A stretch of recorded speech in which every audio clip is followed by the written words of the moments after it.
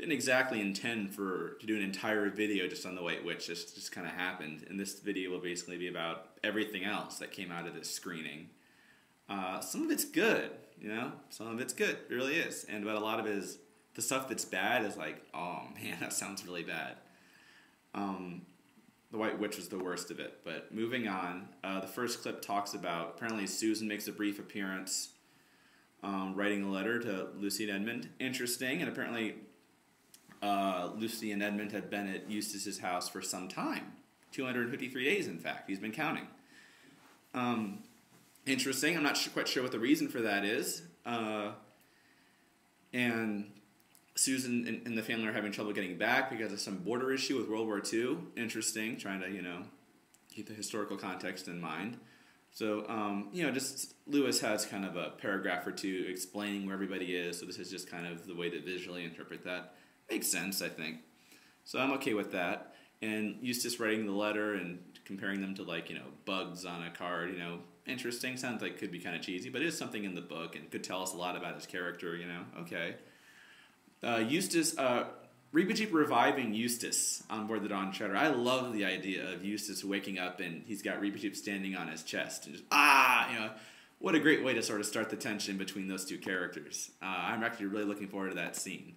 They have the scene from the book where Reba Jeep is telling Dragon Eustace stories about other dragons. I like that. According to the writer of this particular report, it looks like on the Dufflepud's island, Cassian wakes up and Lucy's gone. The writer says, it appears that Lucy has been kidnapped. Doesn't mean she has been kidnapped, it just means it appears that she's been kidnapped, according to this guy. It could be that maybe somehow the invisible Dufflepuds come to Lucy, somehow have a private word with her, and say, hey, will you come do this for us? And Lucy doesn't want to tell the others because she knows they won't let her do it. They won't let her risk her life, so she decides to go do it without telling them. Now, that would be a really important distinction from being kidnapped, because in the book, it's a noble and heroic act that Lucy makes the decision, this is scary, but I'm going to do it, because that's the only way that we're going to save everybody here. If she was kidnapped, forced to do it, all the nobility is gone of what she's doing. I have a similar issue with this whole having to... I hope that the reason they're setting out in the first place is not to destroy the White Witch and save Narnia or whatever, because it takes away from the nobility of Caspian's character, that out of a sense of personal responsibility, my uncle, the Telmarine people have been messing up Narnia for centuries. It's kind of my responsibility as a Telmarine to try to right those wrongs as best I can. Therefore, I have to go and try to find the 7 lords that my uncle sent out, or in the movie they've been exiled after the war. I'm not sure what that means. And this is not that surprising. This is happening in Hollywood more and more, that we can't have characters who do the right thing because it's the right thing. Like Caspian in the book, he's trying to find the lords because it's the right thing to do. A sense of personal responsibility, not because I have to do this or else to save my own skin, basically, to save Narnia from being destroyed. It's just a shame that we can't really believe those kind of characters could exist anymore. And that was one of the things I was excited about when Narnia was being made into a movie, was, we can finally get those kind of characters back. And that's what I felt like Douglas Gresham was kind of talking about, a return to those things. Well, I got excited, but we haven't really seen that, So that would be a really important distinction. Koryakin's dialogue is... I was just kind of going like this, reading it. It looks so... Now, we can't...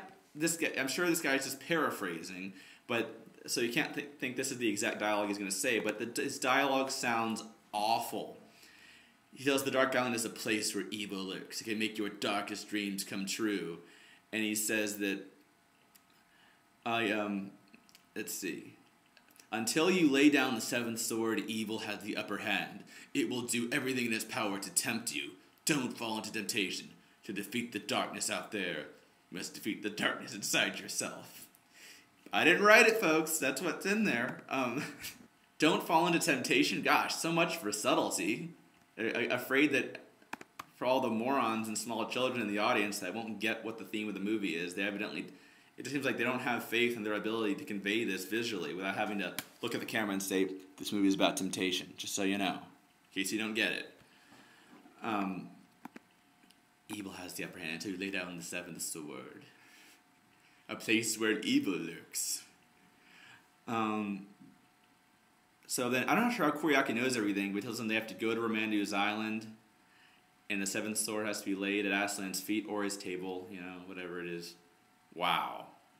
Not sure what else to say about that. The subtlety's gone, and it sounds really, really cheesy. Defeat the darkness inside yourselves. Okay. Nothing wrong with having that idea in the movie, but actually saying it is like, okay.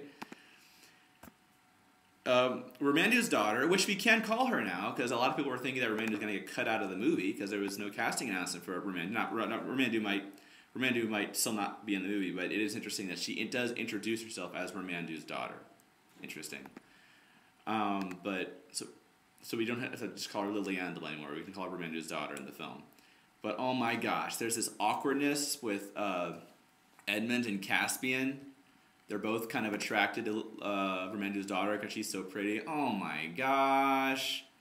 Really? And it's one thing to have a character who's have Caspian be attracted to Liliandel because of her beauty or other reasons or whatever. It's another thing to have them act like middle school boys about it. And apparently Lucy even has a boys will be boys kind of thing. I hate this idea that all boys have to be girl crazy in movies. Again, you know, I was looking forward for the Narnia movies escaping this kind of thing. Like, why don't we have characters who aren't like that? Conforming to typical Hollywood crap, you know, is what this sounds like. How cheesy, you know, to have Edmund and Cassidy, like, oh, we're both kind of into this chick. Oh, it's so annoying. It's kind of the same thing with Susan and Caspian. Well, all the glances just came across, ooh, a sexual tension here, you know, and there's a way to have characters kind of be attracted to each other. Like Faramir and Éowyn in Lord of the Rings, Return of the King, the extended cut. They weren't just, wow, you're hot, let's hook up. You know, they felt like they found an emotional connection in their short time together. It kind of worked. So this is just cheesy. This is the easy way out. Why are they together? They think she's hot. Whatever. Typical Hollywood crap. The sea serpent is going to fight Dragon Eustace. This is finally confirmed. I'm running out of time here, but that sounds like it's going to be an awesome scene. I've explained before why I like the idea of having Dragon Eustace fight the sea serpent. You know, Eustace has been so annoying for the whole movie. Now we can actually start cheering for Eustace.